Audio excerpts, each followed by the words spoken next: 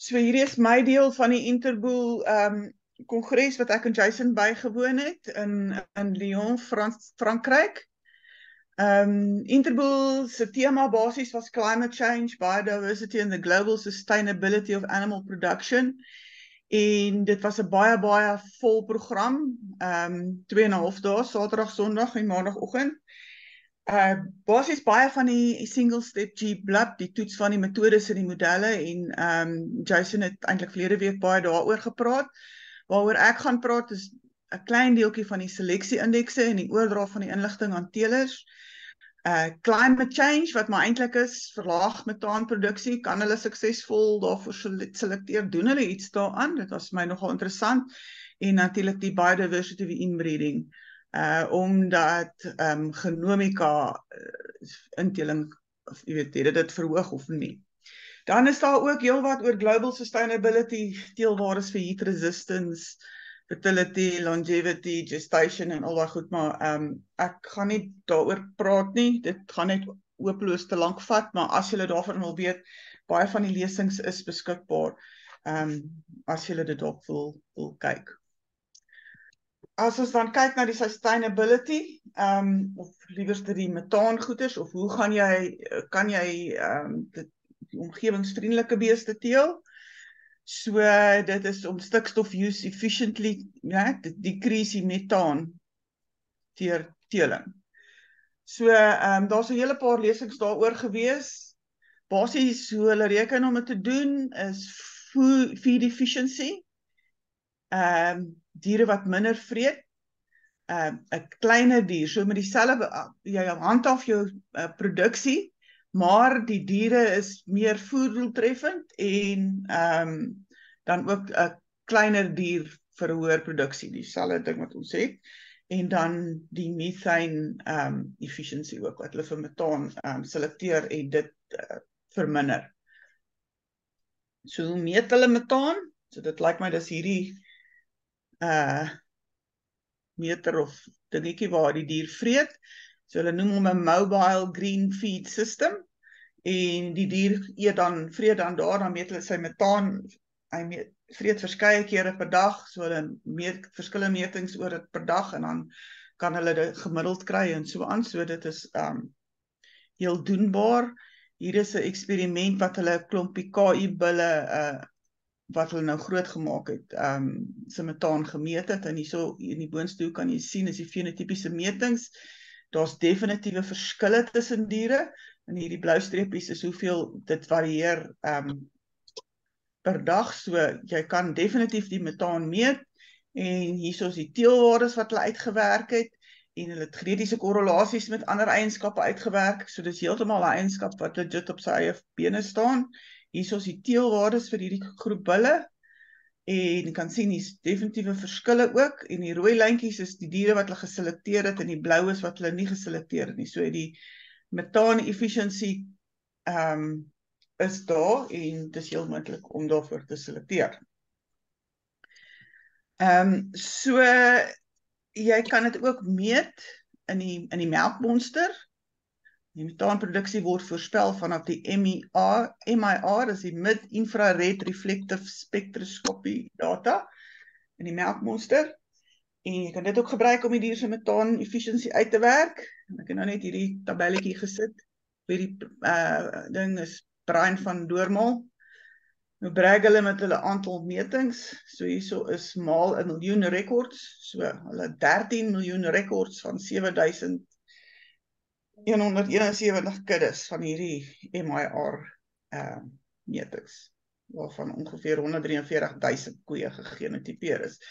So dis die skaal van metings in hierdie groot lande. Ons daarom baie van hulle wat ook nog nie so baie metings het nie, wat soos ons is. Maar die groot rolspelers het baie metings. So hierdie MIR metings gebruik hulle om 'n predicted CH4 uit te werk, metaangas uit te werk, maar hierdie predicted metaan het korrelasies met die produksie-eienskappe. So hulle werk om na 'n indeks toe, methane efficiency, en wat dan nie 'n korrelasie het met jou produksie-eienskappe nie, en so dan beteken dit jy kan methane efficiency helps to reduce the methane production of the cow and herd without impacting production levels. So, my se heel nuwe veldindeling is om hierdie methane te doen. Seleksie-indekse, hierdie een was my baie interessant, dis in Brittanje, en hulle noem hom die EnviroCow, baie maklik en eenvoudig, baie lief vir hulle slogans en hulle logos, produce more from less, en so, hy het net 3 bene waarop hy staan, productivity, maar leeftydsproductiviteit, en dan langlewendheid, en die food advantage, so, dit lyk nie vir my asof hulle die metaan meet of enige iets nie, hulle doen hom indirek op 'n feed advantage met voeromset en kleiner liggaamsgewig. So, produktiwiteit, soos ek sê, leeftyjdsproduksie, meet jy kilogram vet en proteïen oor haar hele leeftyd, en dan word vrugbaarheid belangrik, ouderdom eerste kalf, en die aantal laktasies, want dit verlaag die hoeveelheid vervangingsverse wat jy nodig het.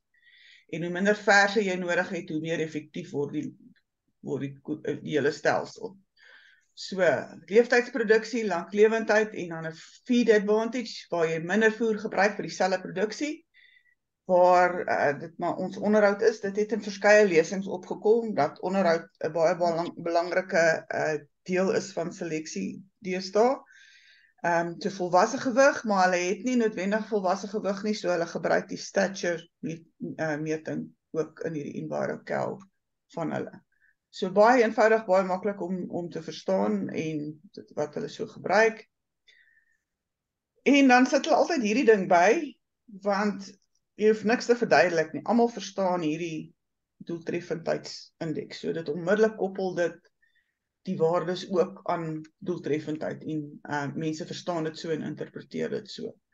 So heel oulik. So hier het hulle ook hulle bulle geplot en langs dit sit hulle hierdie doeltreffendheidsding wat mens mos op die gloeilampe in die goed kry.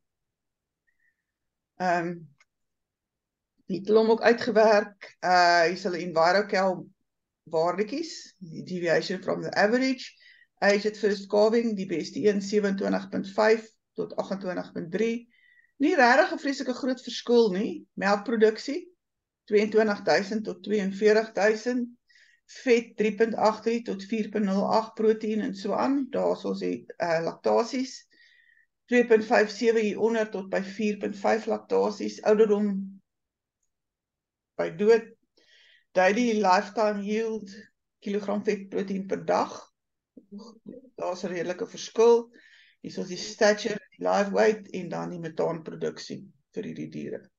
Ek het toe nou verlede week, of die week voor dit by die toelies gepraat, en toe het ek die koeiwaarde basies op so 'n tipe van manier ook daarso vir hulle verduidelik, en dit het eintlik redelik goed afgegaan. Ek het nogal heelwat terugvoer gekry daarna van die teelers af, so dit was nogal nice. Ekskuus, hierdie foto is bietjie uit fokus uit, ek moes die skerm afneem, maar ook 'n goeie manier om goed uit te vergeet, 10% less greenhouse gas, 10% less feed en hoër produksie, meer vet en proteïen in hulle leeftyd. So, duidelike manier wat jy dit voorstel. Dis oulike logos vir Thalia en Suri, die Dairy Roadmap, kyk allerhande goedertjies wat hulle daar het, en hulle het baie sulke tipe van goed. British farmers are committed to reaching net zero greenhouse gas emissions by 2040, milk emissions, die verhouding daarso, so is nogal heel, hulle bly dit by al hulle skyfies in hulle goed sit, so. Dan kom ons nou by die inteling, ek weet nie, so hier was 'n hele klomp lesings, en baie van die goed oorvleuel, so ek het dit gemeng, en uit die verskillende lesings gesit, en, maar dit was baie interessant, kyk wie se naam duik hier op, by een van hierdie lesings, Yvette Stein, maar ons het haar nie daar gesien nie, so ek dink nie sy was daar nie.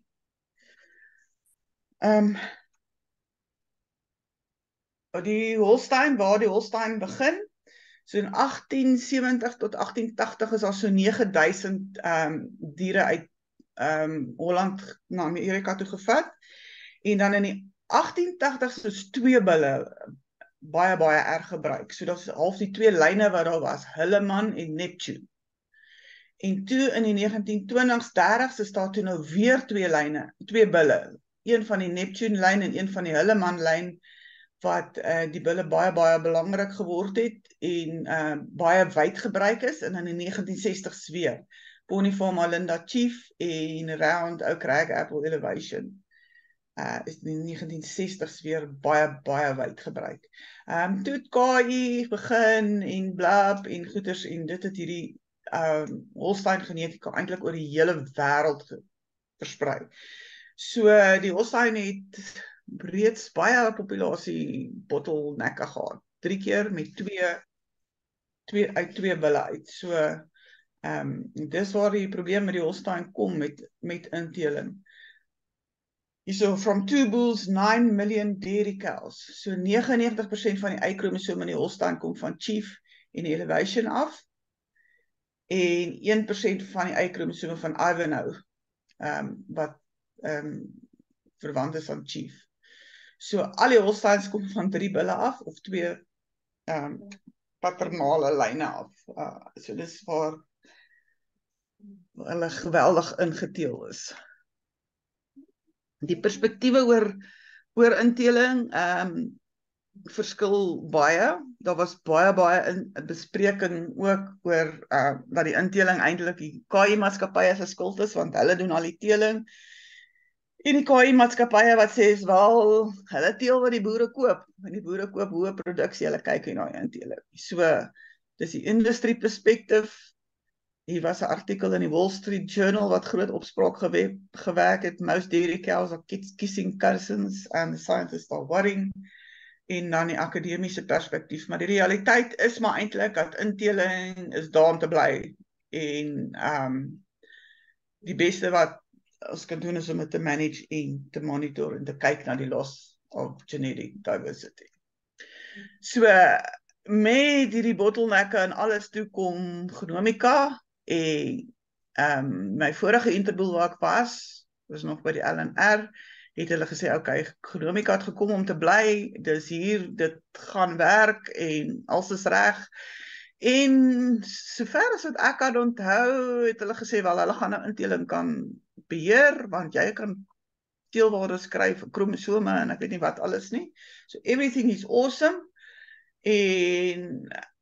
maar dit is nou maar dat homozygosity of inbreeding is increasing at an increased rate, hier's moeilikheid, hier's baie meer recessives, die future implications weet hulle nie, so mens sal dit baie mooi moet monitor en kyk wat jy moet doen, want inteling is 'n groot probleem. Hierso is baie tipies wat gebeur het, hierso is die effek, dis die genetiese tendens vir fat yield opgegaan, hierso het genomika aangekom en produksie gaan verder op, hulle genomika kan jy geneties gebruik om diere beter te selekteer, daar is geen kwessie daaromtrent nie, en kyk wat gebeur met die generation interval, né? In 1975 is die sire age gewees, as die kalvers gebore was die 9.4 jaar, en dis nou 2.2. Jy sien hoeveel generasies pas jy nou in wat dit was. So jy kan sien dat jy baie vinniger vordering maak, maar baie vinniger in die moeilikheid kan kom. Selfs die koeie was gemiddeld 6 jaar oud, en hulle is nou gemiddeld 2.2 jaar oud. So, dit pas 2-3 generasies in een in, wat jy vroeër jare kon gedoen het. Hier is dit 'n bietjie in een van die ander lesings fyner uitgedeel. Hierdie boonsteen is die sire of bulls, en daar kan jy sien, dit is nou 1990 af, en hoe het hy afgekom, maar net oor die 2 jaar oud, ook die dams of die bulls van 6 afgekom. So die Dams of the Cows en wat is die pers ene oor die average, ja. Maar so daai is daarom nie so erg nie, maar hierdie twee het geweldig korter geword, die generation interval. So jou spoed van vordering is baie. Die SNPs heterozygosity, so dis die genetiese diversiteit. Hierso is die blou lyn hoe dit was voor genomika, met ander woorde met blip het dit stadig afgekom en toe genomika kom, skuis toe. Nou is hy op 'n heel ander level baie vinnig, word dit baie minder. En dan werk hulle uit so oor 160 jaar gaan ons by 0 uitkom. Inteling koëffisiënte. Jan Thys van Kaam se studie, so hierdie inteling opgegaan en hier om by 2010 met genomika geweldig opgegaan, baie vinnig opgegaan. Die verandering in inteling per jaar, hierso gaan hy, en jy kan duidelik die verskil en daai is per generasie. Het lyk my tog asof hulle hom nou hier 'n bietjie afbring, maar daai geweldige spring waar is net mooi toe genomika ingekom. Helena, skus ek val jou in die rede, maar stupid vraag, né? Sou dit nou wees hierdie verhoogde inteling omdat ons beter, meer akkurate ouerskap, ouma en ouma daai goeters het stambome met die genomika? Of is dit omdat hulle die bulle, die pa, die seun, die pa is nog getoets en dan gebruik ons al die seun en sulke goeters? Ja, nee, en daai generasie-interval is soveel korter, so dit gebeur net teen 'n baie versnelde posisie. Jy kan baie akkurater selekteer in die eerste plek vir produksie, en so die diere met die hoë produksie word meer en meer gebruik, en vinniger, en hulle, die groot probleem is daai hoogs ingeteelde diere se produksies is baie hoog. En sodra jy hom uitkry, ek sal later daaroor ook praat, dan val die produksies en dan wil die boere dit nie koop nie. Die boere gaan vir die hoë produksies en op hierdie stadium is dit inteling. Maar ja. Dankie. Hier is die enkelgene, né? So hierso 2012 se kant toe, né? Ek het my was omtrent 65%. Per cumulative percentage of carriers of these haplotypes. So dit is geweldig hoog daar gewees. Dit het hulle daarom afgebring.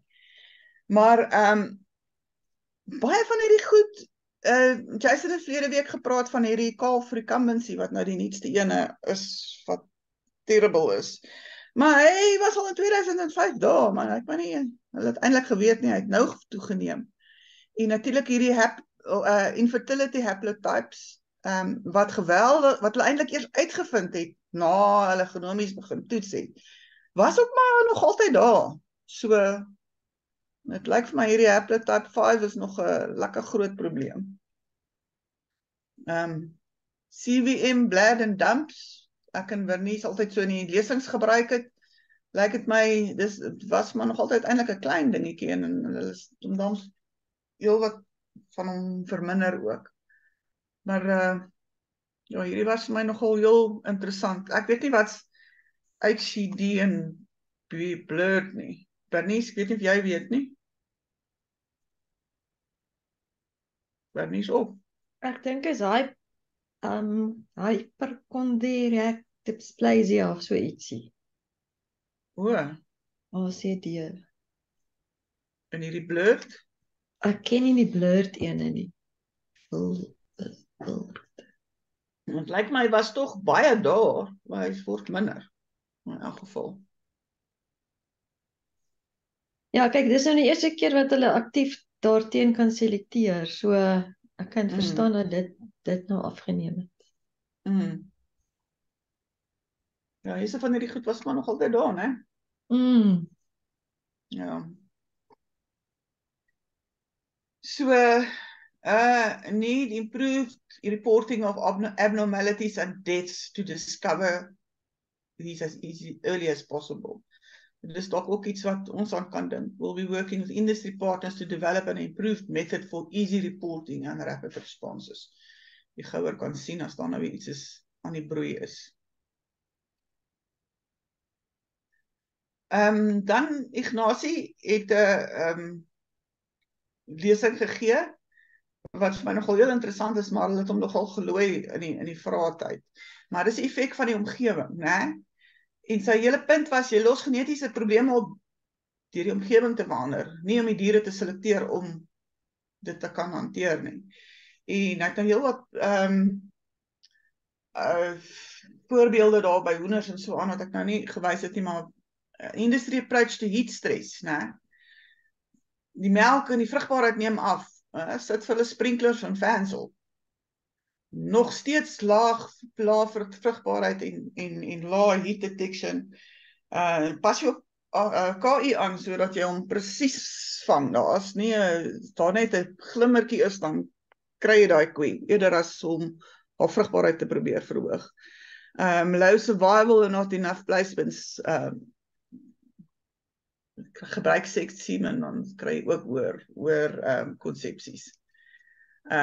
Hier is ook 'n voorbeeld wat hy gehad het van soos wat die melk van 1957 melkproduksie geneties verhoog het. En so het vrugbaarheid afgekom, daughter fertility, pregnancy rate, né? Afgekom en toe het hulle hom gedraai. Nou as jy kyk, fenotipies het ons hom gedraai, is reg. Maar as jy kyk, het hulle net doeteenvoudig die omgewing verbeter. Hulle het nie noodwendig die genetika het hulle gestop, of dat hy nie verder afgaan nie, maar die fenotipiese verbetering is as gevolg van die omgewing. En sy hele punt was, pas op om dit te doen, jy verloor dalk geneties iets wat jy later sukkel om terug te kry. Met genomiese seleksie verander die variansies en die erfbaarhede verander ook. Ek het dit ook nou nie hier in die, want dan gaan dit te lank vat. Maar 'n mens moet gereeld jou variances en jou heritabilities uitwerk, want as gevolg van hierdie vinniger genetiese vordering verander daai oor erfbaarheid. En jy moet oppas dat jy selekteer nou vir produksie, maar jy kry nou 'n baie vinniger negatiewe effek in antagonistiese eienskappe waarvoor jy dalk nie selekteer nie. En jy gaan dit dalk nie altyd met die omgewing kan beheer nie. So, dan sien ek 'n higher risk vir pigs and chickens, want hulle het 'n nog korter generasie interval. So, dit is dan nou op die ou einde die groot probleem waarmee teelers op hierdie oomblik sit. So jy het genetiese diversiteit, so jy het 'n lae genetiese diversiteit wat oor die algemeen nie goed is nie. Teenoor 'n hoë genetiese diversiteit is wat jy wil hê, dan het jy baie meer seleksiemodes met moontlikhede en genetiese genetic gain op hierdie ene. So as jy nie genetiese diversiteit het nie of nie genetic gain het nie, dan is dit stupid. As jy genetiese diversiteit het, maar jy selekteer nie eintlik nie, dan is die hele stelsel stabiel, maar lae genetiese diversiteit en hoë genetic gain, waar ons op die oomblik is, in general met teeling, is risky.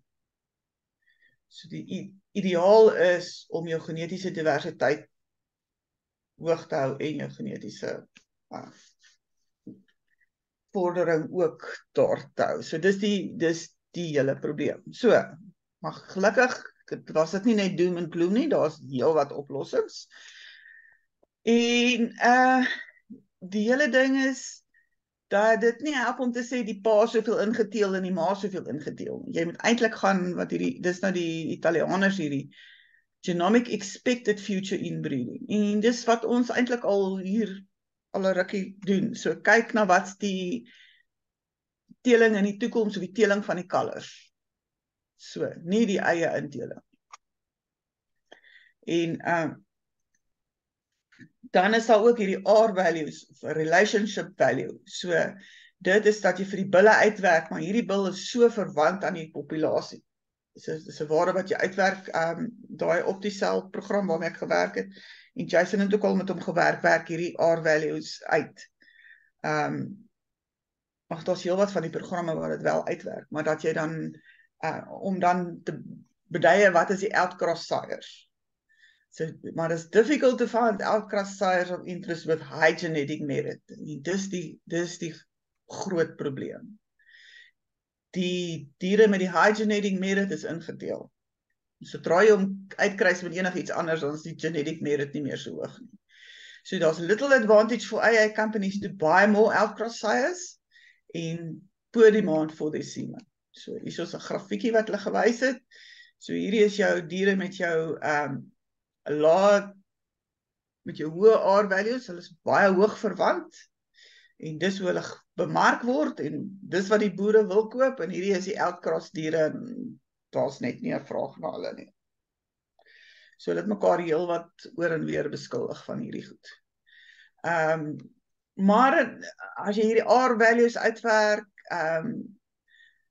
nie net ten opsigte van die populasie nie, maar ook met diere in 'n spesifieke kudde. So as jy dit afbring na kudde vlak toe, kan dit wees dat 'n bul goed is in een kudde, want hy veroorsaak nie te veel inteling nie, maar in 'n ander kudde is dalk heeltemal anders. Maar dis ook maar goed wat ons weet. Working towards within herd R-values to provide list of diversity pools specific to individual herds. Dis een van die oplossings waaraan hulle werk. En hier is die inbreeding, potential inbreeding, en dis ook iets wat ons sal doen. So met wys, wat gaan die bulle wat se inteling gaan hy veroorsaak op jou kuddes, op jou koeie. Hier is Ignasie weer. How to mitigate negative effects of genomic selection. Jy moet kyk wat neem af. Jy selekteer nou vir produksie. Wat is jy besig om te verloor? En jy moet dit rekord en insit in jou seleksie-indeks. En jy moet daai genetiese parameters in die indeks gereeld opdateer. If recording is difficult, use general fitness traits. So kyk na survival and productive life. En as dit begin afneem, moet jy weet, daar is iewers iets wat verkeerd loop, want dit gaan nou net baie vinniger gebeur as in die verlede. Ander oplossings, hierdie ou sê, jy gebruik 'n bul in verskillende subpopulasies of verskillende lande, verskillende kuddes of wat ook al, daai genetiese korrelasies tussen die subpopulations is less than 1. So individual bulls rank differently in different subpopulations. So die hele idee van subpopulations is oor die algemeen 'n beter idee as dat almal vir dieselfde in die hele wêreld vir dieselfde KI-bulle gaan. En dan hierdie Lisa Hein het 'n heterosexualiteit ietsie uitgewerk vir elke stip, en dan kry jy die gemiddeld, en dan kan jy, of sy het ook so 'n plan, wat jy met wat is die effek van die heterosexualiteit van hierdie bul en so aan. So, tekort aan oplossings het hulle ook nie. Hierdie was ook interessant, dis die Italianers, wat die increase in inbreeding per year tussen die USA en Canada is baie hoog, en Italië. En dan sê hulle natuurlik, hulle Italianers is te hopeloos te afhanklik van Noord-Amerika, maar dat die Europese inteling is nie so hoog as daai Noord-Amerikaanse inteling nie. En dan hierdie ander lande is dit nog laer. Wat ook die verskillende subpopulasie ding bevoordeel. Dan was hier ook 'n lesing oor die impact of genomic selection in genetic diversity of 5 European local cattle breeds. En wat hulle gesê het, die inteling is geweldig op in die Holstein, die Jersey en die Finnish Ayrshire, maar hulle local breeds nie noodwendig nie. So ten spyte van genomic selection het dit nie so sterk toegeneem soos in daai lande nie. So jy kan, as jy dit daarvoor selekteer, kan jy dit laer hou. En weer eens hierdie optimal contribution selection, soos met OptiCell wat jy gebruik. En hierso kan jy sien die inteling van die bulle en die inteling van die koeie, en al die jare het hulle nog hoër inteling geteel uit daai diere. Maar deur baie mooi vooraf te bepaal wat die intelingseffek op die nageslagte kan wees, en dit ook in te gebruik, kry hulle nou minstens al die newborns tussen die pa en die ma is so, dit is duidelik die manier wat meeste van hulle maar dink om te gaan, is om te kyk om daai inteling laer te hou. Dis basies my storie. Baie vinnig en baie nutshell, soos ek sê, hulle het baie gedoen. En ek wil net sê baie dankie dat ek kon gaan. Ek het baie geleer en baie planne gekry so.